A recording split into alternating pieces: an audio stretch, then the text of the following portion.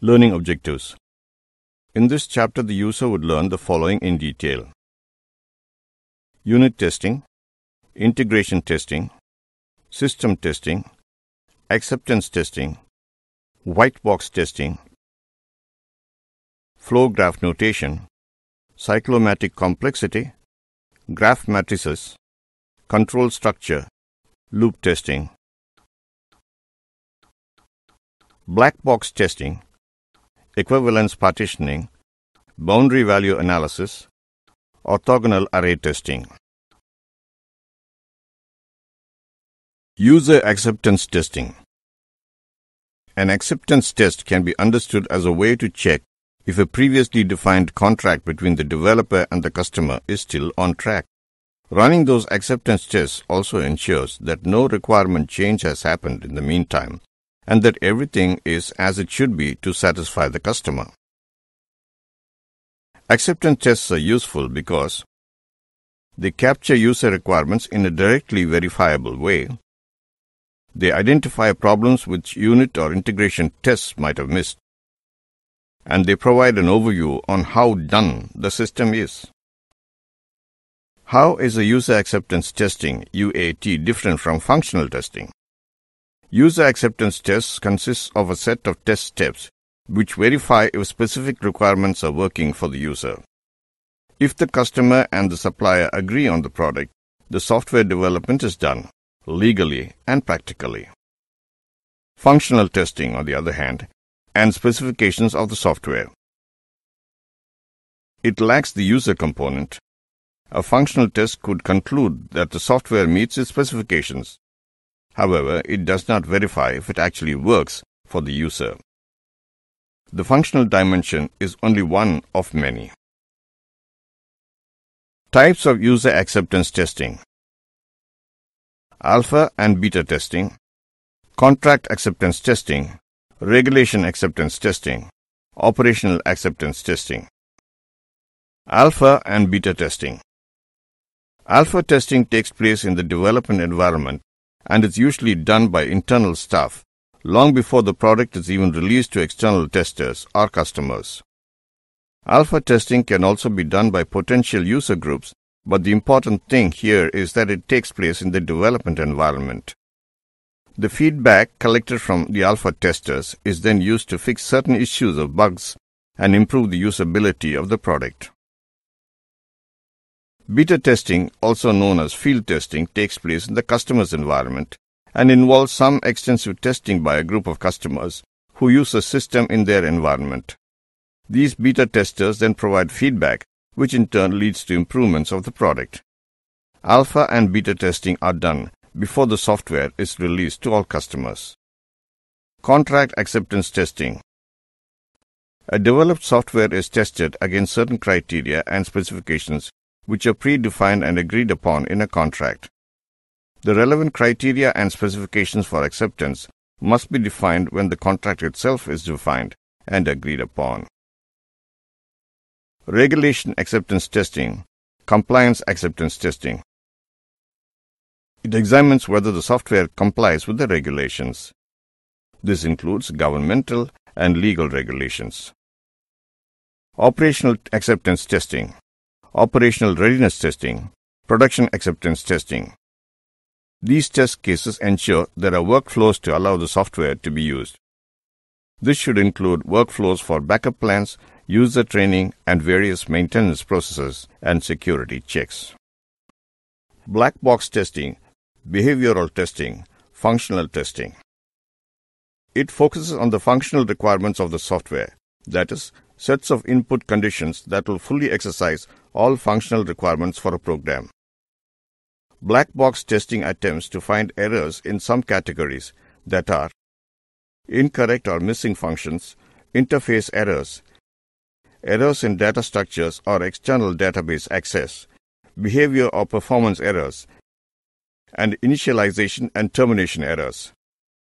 Black box testing tends to be applied during later stages of testing. Graph-based testing methods. It begins by creating a graph. Nodes represent objects, links represent the relationships between objects. Node weights that describe the properties of a node, that is, a specific data value or state behavior. Link weights that describe some characteristic of a link. Nodes are represented as circles connected by links. Directed link, represented by an arrow, indicates that a relationship moves in only one direction. Bidirectional link or symmetric link implies that the relationship applies in both directions. Parallel links are used when a number of different relationships are established between graph nodes. Equivalence partitioning divides the input domain of a program into classes of data from which test cases can be derived. Define a test case that uncovers classes of errors, thereby reducing the total number of test cases that must be developed. Test case design for equivalence partitioning is based on an evaluation of equivalence classes for an input condition. Using concepts introduced in the preceding section, if a set of objects can be linked by relationships that are symmetric, transitive, and reflexive. Equivalence class represents a set of valid or invalid states for input conditions. Input condition is either a specific numeric value, a range of values, a set of related values, or a Boolean condition. Equivalence classes may be defined according to the following guidelines. If an input condition specifies a range, one valid and two invalid equivalence classes are defined. If an input condition requires a specific value, one valid and two invalid equivalence classes are defined. If an input condition specifies a member of a set, one valid and one invalid equivalence classes are defined. If an input condition is Boolean, one valid and one invalid class are defined. GUI design and equivalence classes. Equivalence classes for programs that obtain input exclusively from a keyboard. One must account for the possibility of errors in data entry. For example, an application places a constraint on an input variable x. Assume integral values in the range 0 to 4. However, testing must account for the possibility that a user may inadvertently enter a value for x that is out of range. Suppose that all data entry to the application is via a GUI frontend. Suppose also that the GUI offers exactly 5 correct choices to the user for x. Impossible to test the application with a value of x that is out of range. Only the correct values of x will be input. It shows in the following figure. Boundary Value Analysis, BVA. A test selection technique that targets faults in applications at the boundaries of equivalence classes. While equivalence partitioning selects tests from within equivalence classes, boundary value analysis focuses on tests at and near the boundaries of equivalence classes. Certainly, tests derived using either of the two techniques may overlap. BVA procedure. Partition the input domain using unidimensional partitioning. This leads to as many partitions as there are input variables. Generate several subdomains in a single partition by using multidimensional partitioning. Identify the boundaries for each partition using special relationships among inputs.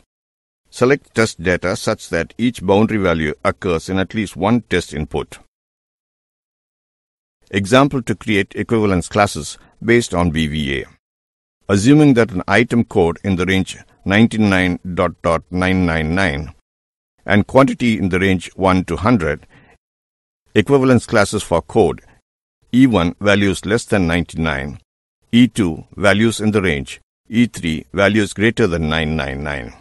Equivalence classes for quantity E4 values less than 1, E5 values in the range, E6 values greater than 100. Example to identify boundaries based on BVA. Equivalence classes and boundaries for find price can be depicted as shown. Boundaries are indicated with an X. Points near the boundary are marked with a star. Example to construct test set based on BVA. Test selection based on the boundary value analysis technique. It requires that test must include for each variable values at and around the boundary.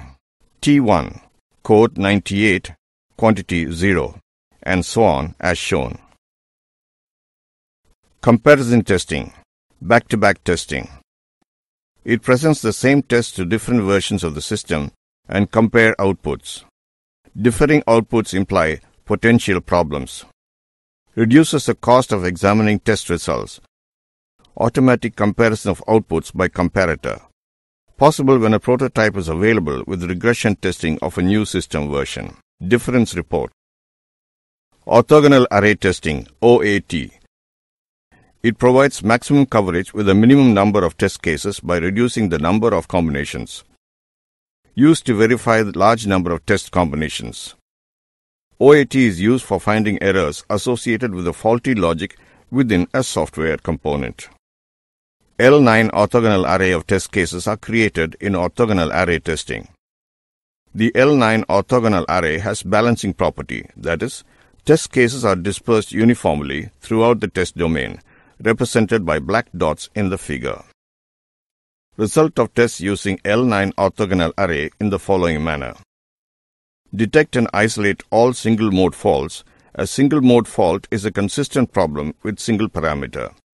Detect all double-mode faults, consistent problem when specific levels of two parameters occur together. It is an indication of pairwise incompatibility or harmful interactions between two test parameters. Multi-mode faults. Orthogonal arrays can assure the detection of only single and double mode faults. However, many multi-mode faults are also detected by these tests. Integration testing. A systematic technique for constructing the software architecture. Conducting tests to uncover errors associated with interfacing. Objective: to take unit-tested components and build a program structure that has been dictated by design. Drawbacks of non-incremental integration. Construct the program using a Big Bang approach. All components are combined in advance. The entire program is tested as a whole. A set of errors encountered, but the correction is difficult because isolation of causes is complicated by the vast expanse of the entire program. Incremental integration. Direct opposite to Big Bang approach, the program is constructed and tested in small increments where errors are easier to isolate and correct. Interfaces are more likely to be tested completely, and a systematic test approach may be applied. Top-down integration testing, an incremental approach to construct the software architecture. Modules are integrated by moving downward through the control hierarchy, beginning with the main control module, main program. Subordinate modules are incorporated into the structure in either a depth-first or breadth-first manner. The interconnection of the main program and some subprograms is called the top-down approach. Programmers use temporary programs called stubs instead of subprograms which are under construction. The other name for stubs is called programs. A stub returns the control to the main program. In this approach, first parent modules are developed. After that, child modules are developed. Then interconnect parent and child modules. In the interconnection process, if there is any submodule under construction, then the developers create temporary program instead of submodules that is called stub. Depth-first integration integrates all components on a major control path of the program structure. Selection of major paths is somewhat arbitrary and depends on application-specific characteristics. For example, selecting the left-hand path components from M1, M2, and M5 would be integrated first. Next, M8 or M6 would be integrated. Then the central and right-hand control paths are built. Breadth-first integration incorporates all components directly subordinate at each level, moving across the structure horizontally.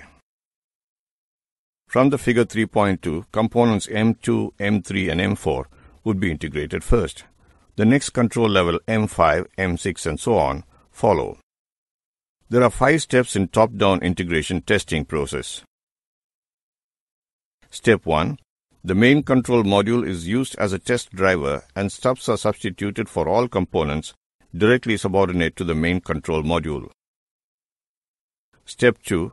Depending on the integration approach selected, depth or breadth first, subordinate stubs are replaced one at a time with actual components. Tests are conducted as each component is integrated. On completion of each set of tests, another stub is replaced with a real component. Step 5. Regression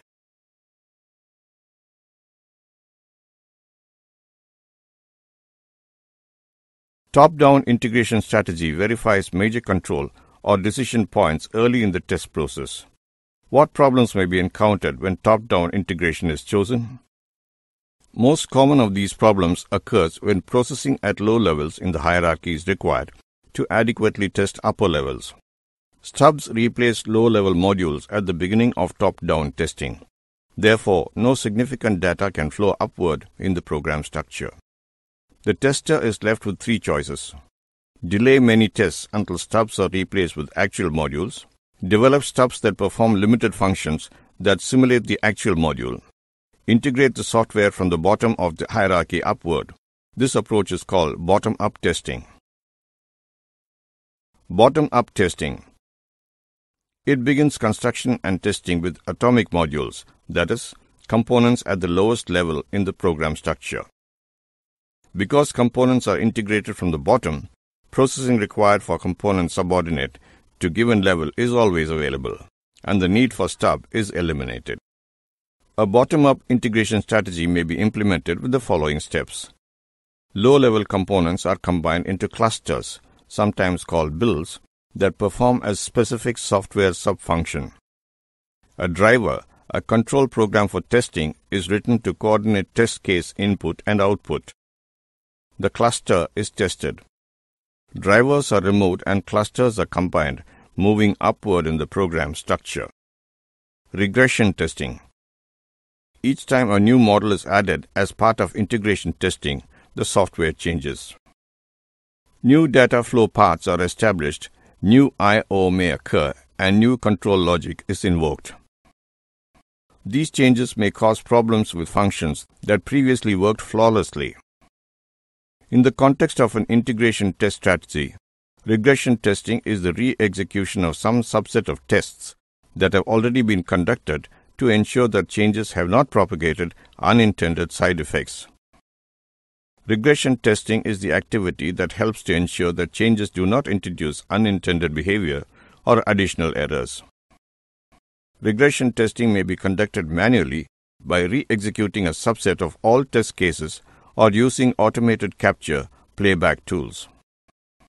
Capture playback tools enable the software engineer to capture test cases and results for subsequent playback and comparison. The regression test suite, subset of tests to be executed, contains three different classes of test cases. A representative sample of tests that will exercise all software functions, additional tests that focus on software functions that are likely to be affected by the change, tests that focus on the software components that have been changed. As integration testing proceeds, the number of regression tests can grow quite large. Therefore, the regression test suite should be designed to include only those tests that address one or more classes of errors in each of the major program functions. Smoke testing. It is an integration testing approach that is commonly used when software products are being developed. It is designed as a pacing mechanism for time-critical projects, allowing the software team to assess its project on a frequent basis. Smoke testing activities. Software components that have been translated into code are integrated into a build. A build includes all data files, libraries, reusable modules, and engineered components that are required to implement one or more product functions. A series of tests is designed to expose errors that will keep the build from properly performing its function.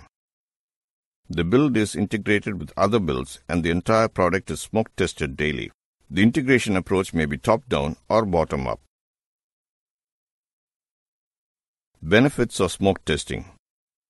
When it is applied on complex time-critical software projects, integration risk is minimized, quality of the end product is improved, error diagnosis and correction are simplified, progress is easier to assess. Testing strategies for conventional software. Unit testing, integration testing. Unit testing. Verification on the smallest unit of software design, that is, the software component or module. Using the component-level design description as a guide, important control paths are tested to uncover errors within the boundary of the module. Unit test focuses on the internal processing logic and data structures within the boundaries of a component. This type of testing can be conducted in parallel for multiple components. The module interface is tested to ensure that the information properly flows into and out of the program unit under test. Local data structures are examined to ensure that data stored temporarily maintains its integrity during all steps in an algorithm's execution. All independent paths, basis paths, through this control structure are exercised to ensure that all statements in a module have been executed at least once. Boundary conditions are tested to ensure that the module operates properly at boundaries established to limit or restrict processing. And finally, all error handling paths are tested. Tests of data flows across a module interface are required before any other test is initiated. If data do not enter and exit properly, all other tests are doubtful. Test cases should be designed to uncover errors due to erroneous computations, incorrect comparisons, or improper control flow. More common errors in computations are incorrect arithmetic precedence, mixed mode operations, incorrect initialization, precision inaccuracy, and incorrect symbolic representation of an expression. Test cases should uncover errors such as comparison of different data types, incorrect logical operators or precedents, expectation of equality when precision error makes equality unlikely, incorrect comparison of variables, improper or non-existent loop termination, failure to exit when divergent iteration is encountered, and improperly modified loop variables. Boundary testing is one of the most important unit testing tasks. Software often fails at its boundaries. Test cases that exercise data structure, control flow, and data values to uncover errors. Good design dictates that error conditions be anticipated and error handling paths set up to reroute or cleanly terminate processing when an error does occur. Unit test procedures. Unit tests considered as an adjunct to the coding step.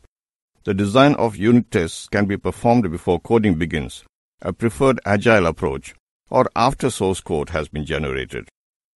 A review of design information provides guidance for establishing test cases to uncover errors. Each test case should be coupled with a set of expected results. Driver and/or stub software must be developed for each unit test. In most applications, a driver is the main program that accepts test case data, passes such data to the component to be tested, and prints relevant results. Stubs serve to replace modules that are subordinate to, called by the component to be tested. A stub or dummy subprogram uses the subordinate module's interface, may do minimal data manipulation, provides verification of entry and returns control to the module undergoing testing. Unit testing is simplified when a component with high cohesion is designed. When only one function is addressed by a component, the number of test cases is reduced and errors can be more easily predicted and uncovered. White box testing, glass box testing. A test case design method that uses the control structures to derive test cases. Flow graph, program graph notation. It depicts the logical control flow using the notation as shown. Each circle in the flow graph, called a flow graph node, represents one or more procedural statements. Arrows on the flow graph, called edges or links, represent flow of control and are analogous to flow chart arrows. Areas bounded by edges and nodes are called regions. When counting regions, each node that contains a condition is called a predicate node. Cyclomatic complexity. Cyclomatic complexity is a software metric that provides a quantitative measure of the logical complexity of a program. When used in the context of basis path testing method, the value computed for cyclomatic complexity defines a number of independent paths in the basis set of a program. Cyclomatic complexity provides an extremely useful software metric. Complexity is computed in one of three ways. The number of regions of the flow graph correspond to the cyclomatic complexity. Cyclomatic complexity, V of G, for a flow graph G is defined as V of G equals E minus N plus 2, where E stands for edges and N for nodes. Cyclomatic complexity V of G for flow graph G is also defined as V of G equals P plus 1, where P is the number of predicate nodes in G. The cyclomatic complexity of the flow graph it shows in the following figure. The flow graph has 4 regions. V of G, 11 edges minus 9 nodes plus 2 equals 4. V of G, 3 predicate nodes plus 1 equals 4. Graph matrices. To develop a software tool that assists in basis path testing, a data structure called a graph matrix. A graph matrix, connection matrix, a square matrix whose size is equal to the number of nodes on the flow graph. Each row and column corresponds to an identified node and matrix entries correspond to connections, an edge between nodes. Each node on the flow graph is identified by numbers, while each edge is identified by letters. A letter entry is made in the matrix to correspond to a connection between 2 nodes. For example, node 3 is connected to node 4 by edge B. Control structure testing. Broaden testing coverage and improve quality of white box testing. Condition testing. A test case design method that exercises the logical conditions contained in a program module. A simple condition is a Boolean variable or a relational expression possibly preceded with not operator. Relational expression format. E1, relational operator, E2. E1, E2 are arithmetic expressions. Relational operator is one of the following: less than equal to, not equal to, greater or equal to. A compound condition is composed of 2 or more simple conditions, Boolean operators, and parentheses. Boolean operators allowed in a compound condition include or, and not.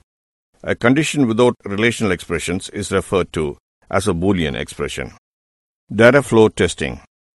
Example: the data flow testing method selects test paths of a program according to the locations of definitions and uses of variables in the program. Each statement in a program is assigned a unique statement number. Each function does not modify its parameters or global variables. For a statement with S as its statement number, def S equals X such that statement S contains a definition of X. Use S equals X such that statement S contains a use of X. If statement S is an if or loop statement, its def set is empty, and its use set is based on the condition of statement S. Definition use du chain of variable X is of the form X, S, S dash, where S and S dash are statement numbers. X is in def S and use S dash, and definition of X in statement S is live at statement S dash. Data flow testing strategies are useful for selecting test paths of a program containing nested if and loop statements. Loop testing. Loop testing is a white box testing technique that focuses exclusively on the validity of loop constructs. 4 different classes of loops can be defined, that are simple loops, concatenated loops, nested loops, and unstructured loops. Simple loops. A set of tests can be applied to simple loops, that are where n is the maximum number of allowable passes through the loop. Skip the loop entirely.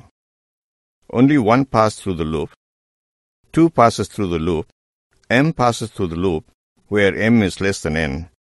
N minus 1, n plus 1 passes through the loop. Nested loops. Number of possible tests would grow geometrically as the level of nesting increases. This would result in an impractical number of tests. It suggests an approach that will help to reduce the number of tests. Start at the innermost loop. Set all other loops to minimum values. Conduct simple loop tests for the innermost loop while holding the outer loops at their minimum iteration parameter. Loop counter values. Add other tests for out-of-range or excluded values. Work outward, conducting tests for the next loop but keeping all other outer loops at minimum values and other nested loops to typical values. Continue until all loops have been concatenated loops. It can be tested using the approach defined for simple loops if each of the loops is independent of the other. However, if two loops are concatenated and the loop counter for loop 1 is used as the initial value for loop 2, then the loops are not independent. When the loops are not independent, the approach applied to nested loops is recommended. Unstructured loops. Whenever possible, this class of loops should be redesigned to reflect the use of structured programming constructs. Conclusion. In this chapter, we have covered the following in detail: unit testing, integration testing, system testing, acceptance testing, white box testing, flow graph notation, cyclomatic complexity, graph matrices, control structure, loop testing, black box testing, equivalence partitioning, boundary value analysis, orthogonal array testing.